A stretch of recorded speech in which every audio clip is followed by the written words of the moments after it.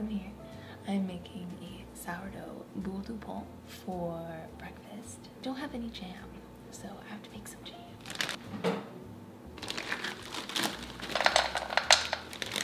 Some big strawberry.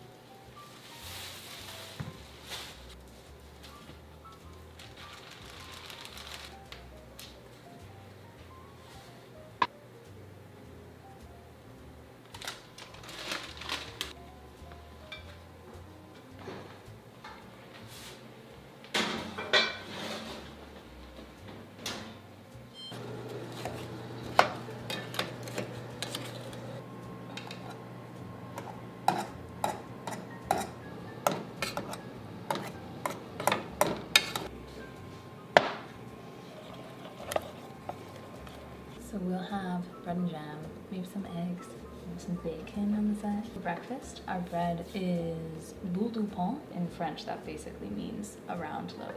I remember my mom making it, and it's very often I make round loaves, but the dough consistency from maybe a basic sourdough round loaf to a boule du pain, it's a little bit different in its hydration. It's gonna be awesome for breakfast. So I'm gonna try to let this jam cool because it's piping hot and my bread's gonna come out.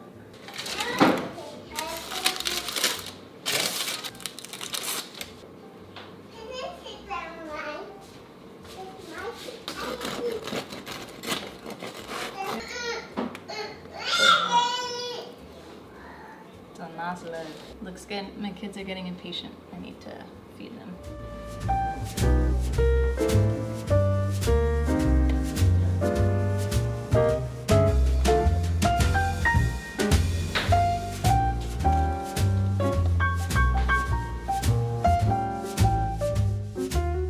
So yes, from the title of this video, you can see I'm going to share with you guys some French cuisine and dishes that I had growing up, something also Kieran had as a non-French boy growing up in his home, and I hope that you enjoy. I do not live in France right now. I live on the west coast of Canada, and the closest thing to French for me is Quebec.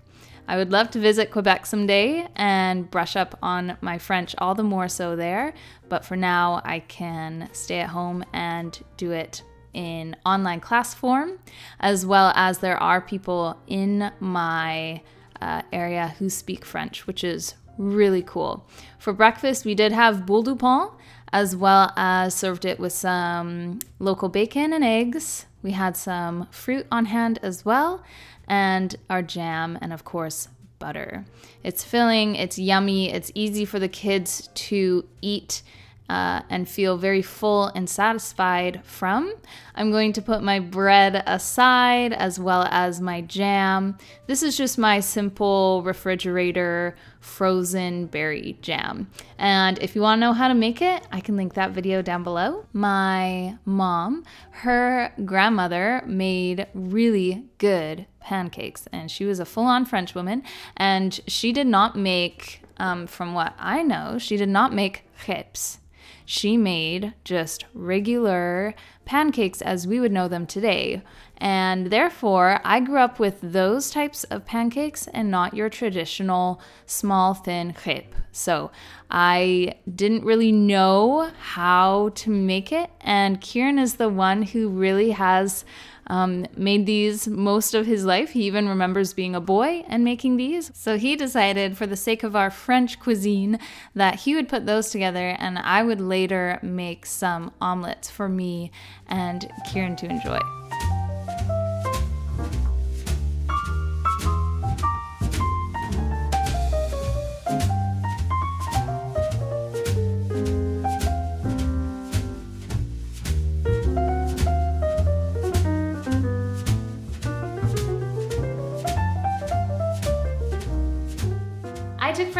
high school, and I found it to be very difficult to understand and hard to grasp. I feel like this was just due to the resources and tools I was using. They were just frustrating. Therefore, I essentially kind of just gave up on learning French. That is why this time around, I am choosing to strengthen my French speaking skills and do so confidently using Lingoda. Lingoda is the new effective way of learning a language with their online courses. It can all be done online, anytime, anywhere. Lingoda offers online language courses taught by native level and certified teachers and a structured curriculum. What if I told you with Lingoda's Sprint Challenge, you would be able to easily and effectively grow in a language of your choice that they offer in literally just 60 days. Plus, you can get 50% cash back or more credits if you complete all 30 classes in 60 days. P.S. It's a lot of fun. To start, you're gonna simply choose your language, book a class that works with your schedule and not against it. I'm a busy mom, so I have to be like really particular about when I do certain things, so I love how flexible Lingoda is. And you can seriously start learning from home. This language learning method works really well for me because honestly, it's really easy to stick to. It's extremely enjoyable to do, and as you go along and see the progress you make, it's really exciting. 2024 is the year that we can reach our language goals, and I've made it even easier for you with a coupon code. Use code Sarah for an exclusive $25 discount. The link and all the other information you need is in the description box.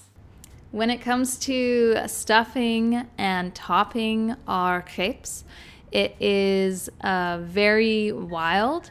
There's no particular way that we do it, except we always want to have some sort of fresh fruit and a whipped cream. So for my younger kids, I'm rolling the crepes. I am going to give them a fork so they can eat it. Those are for my little ones. And then for my older ones, they all have it a little different. Some of them like strawberries inside, some of them like maple syrup on top, some people like whipped cream inside, others like chocolate sprinkles through the top and their maple syrup.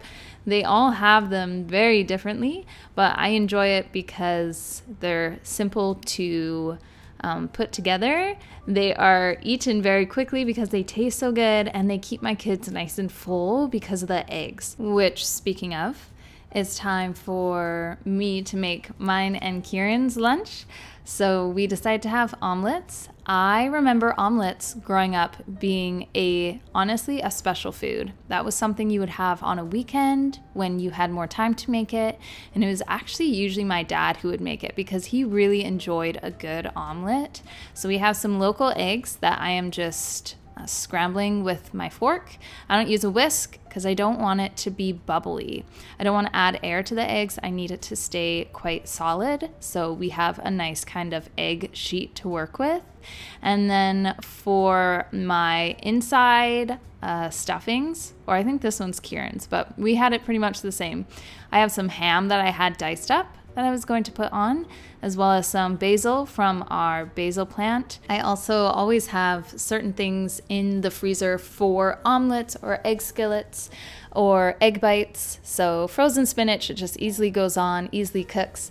And then I also have a bag of veggies such as red onion, green onion, a bunch of peppers, and it's just easy to take out and use for these types of dishes. I'm going to grate some Swiss on top. If you didn't know, Swiss is naturally lactose free, so it's something that I can have and not have any tummy aches from, and it tastes so good. So this one's for Kieran. He usually serves it just with salt, pepper, sometimes a bit of a sriracha or cayenne pepper, and then it's my turn. So if you don't know what omelet means, it pretty much means a small, thin plate or dish. And I feel like they call it that because when the eggs are all cooked and they're sitting on the bottom, it really does look like a small dish.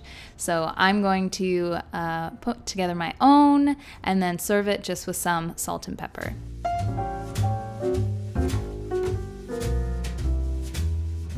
Okay, while I'm cleaning up from lunch and breakfast, because I can't say I fully finished that, thought I would just talk about French and like being French and what that looked like for us growing up. My mom homeschooled us and she is 100% French. So in a lot of our studies that we did in homeschool, we learned a lot about kind of like our culture, where we came from, what it looked like historically and what it looks like now, more like postmodern. There was also aspects of just our daily life that you could classify as being very French. A lot of that was in our meals. I loved certain meals my mom would make. Her beef bouillon, super good. Potatoes au gratin, my mom would make, and I didn't like it. I even still, not gonna lie, still I'm like, it's the top layer. I love that top layer of like potato cheese. Underneath I'm like, I don't want, it's the top layer. It's like the top of a muffin. It's just the best part. Why would I want any of the other parts? We also did a lot of French events in our area where a bunch of French people would come together and we would celebrate France and Quebecois. They were all honestly really cool and meaningful experiences for me. And there's so much of it that is so easily lost culture. It's kind of like you take a person out of their usual realm and a lot in themselves kind of dwindles away from them. But I think it's cool when you have parents or something that will just kind of continue to feed a bit of that culture, and in a really easy and beautiful way. It can be through the process of meals. I love it. I find it beneficial for myself and for my own kids. And then we don't just stop at French and French cuisine, because that's just a part of who I am. There are more parts to me. My husband is not French at all, so there's like a whole other side to him that we're also trying to talk about and share and find lots of like just interest and I guess like joy in. When there was like family get-togethers on my mom's side, there's a couple people that really spoke a lot of French, I feel like, and they always referred to me as une très petite fille, a very little girl, which I wasn't that little. I am now. Like, I'm more on the petite side than anything, but that's what I was called by some people. Une très petite fille. Anyway, culture is cool. Teach it to your kids and then they can pass it down. And a great way to start is just with food. Anyway, I am going to continue cleaning up and then I'll actually start prepping for some dinner here soon.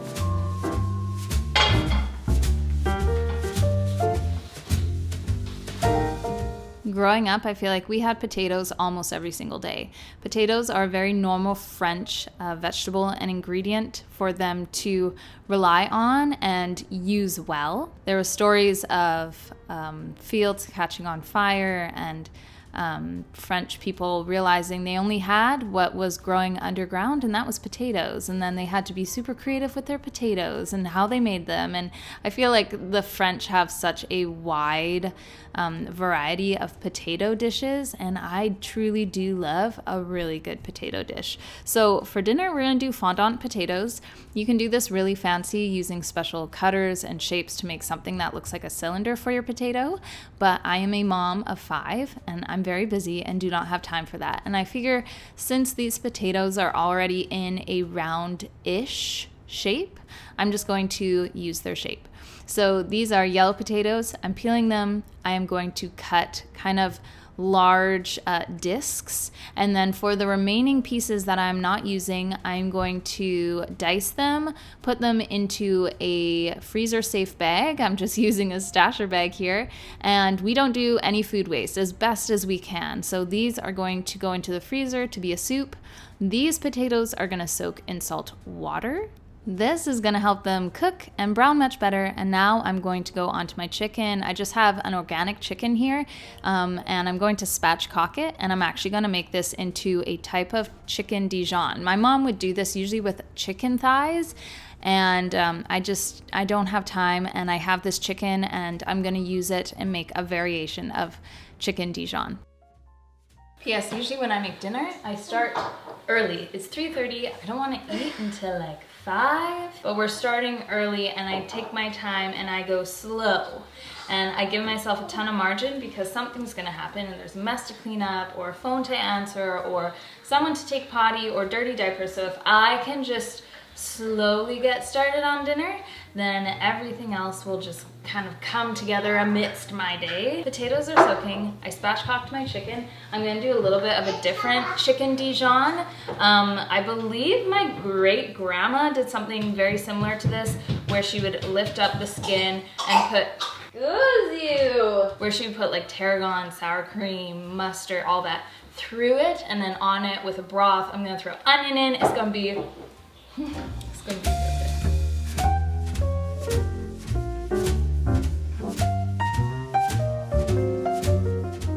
For my Dijon, I'm going to do a melted butter and add in minced garlic, a good amount of tarragon because it's delicious.